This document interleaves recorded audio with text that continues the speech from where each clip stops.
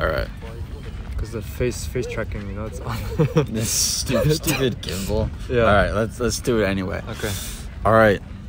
I don't know which one to look at now. Yeah, okay, I'll just be more here. Yeah. Okay. All right. What's up, guys? I just finished a big long fucking hike with a past client of mine, Daniel. Yeah. So hello, guys. I'm Daniel. I'm his past client. Yeah. So we are fucking exhausted right now, and I'm just gonna ask him some questions and get his take on what it was like to be working inside of the program and overcoming his stutter inside of my 10-week program. From graduating the program, looking back on the program, what do you think inside of those 10 weeks, what do you think has helped you the most in your day-to-day life? Like what made the biggest shift? Oh, I think the biggest help from Chase program is just not be so nervous in life. Just stay calm and relax. And it helped me a lot actually during work situations where I'll get where a coworker would speed up and talk very quick, and then I have to stay in my frame, kinda. How you explained it? Stay in your frame. Don't be disturbed by someone else's rate of speech. You gotta go at your own pace. And so that's what really helped me. And even just every day, when I go out in public, I don't hesitate anymore to ask someone exactly what I'm thinking. Before I would not even I'll not even ask anybody for directions or where is this, where is that. I would always keep to myself, and I was more closed off from the world. And once I did your program, it just really helped me to open my view of the world, that there's so much more in this world than just keeping to yourself and closed. Yeah. Damn, nice, man. Now that you have a taste of freedom, looking back on it, what were you most held back from before? The fear of other people thinking that I'm stupid, that I'm not smart enough, that I'm not worth it. That's how I felt before this program. And how did that hold you back? How did that hold me back? I would not fully express myself. I would if I know I would stutter on a word, I would just not say it. I would hold back in those kind of situations. And even now, I do stutter sometimes, as you guys can see in the interview. So do I. Yeah, but that doesn't stop us completely, like a block, like a complete block that we cannot continue this interview. You mentioned about just being able to stutter and keep going and not being fazed by it. To tag on to that, how do you feel about your stutter now? And how is your relationship with your stutter now? How has that been more beneficial, or has it been more beneficial the way you feel about your stutter now? Yes, so right now, how I feel about my stutter, my relationship with it, is that I accept it as being a part of me. I don't deny or push it away. I accept that it's a part of me, and that if people are not gonna like me because of my stutter, then that's fine. I don't have to worry about them. That's their problem. I cannot change their opinion of me.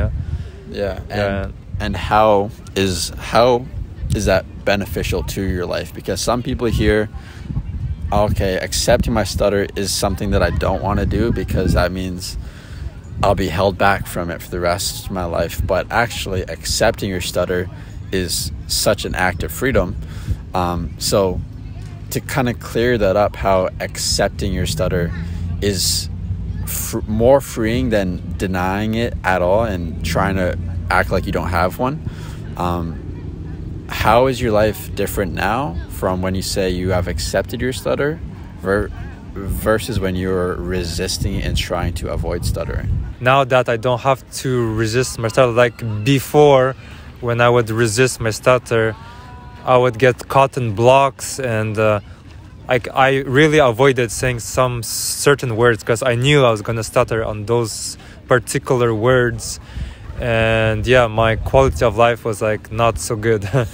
It just gives me more freedom, to speak my mind. Yeah, like what are my thoughts come out into words. Yeah. So that's how. Without that without that filter there, right? Yes, without the filter. Because when we're in like a stuttering state, the thoughts to words process comes with like thoughts. Then it's like, is this good enough? Will this make them like me? Mm-hmm. Will I be accepted? Will I be rejected? Will they judge me if I say this? And then the version of the words that you speak have been filtered through a bunch of fear and doubt and anxiety, which makes the whole process of speaking very unenjoyable, and also makes what you say not authentic anymore, because you are forcing out words and forcing out and trying to make someone like you rather than just speaking your truth. My last question to you, Daniel, is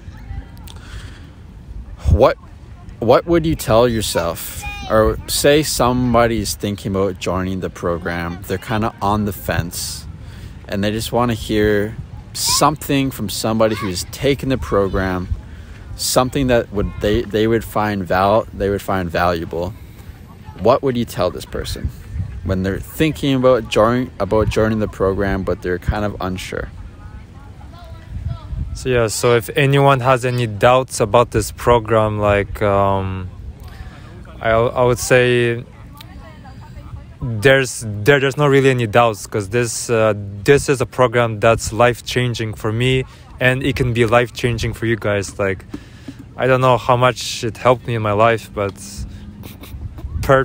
personally, professionally in my job, and yeah, just overall my quality of life has been much better. So there's no doubt. Just take the program. Pay the guy, just do it, just do it, man. Like the Nike logo, just do it.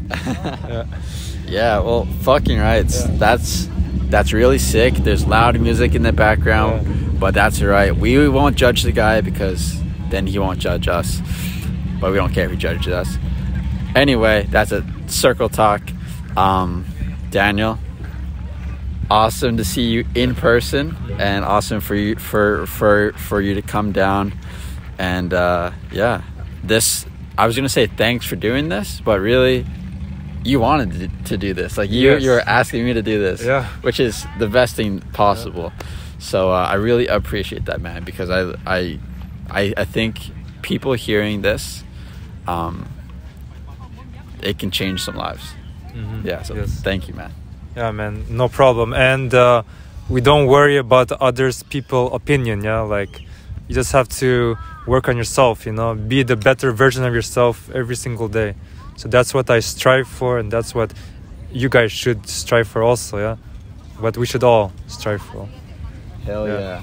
All right, let's go jump in some water. We're gonna go swim in this Pacific Ocean. So yeah, let's go. All right. Peace out.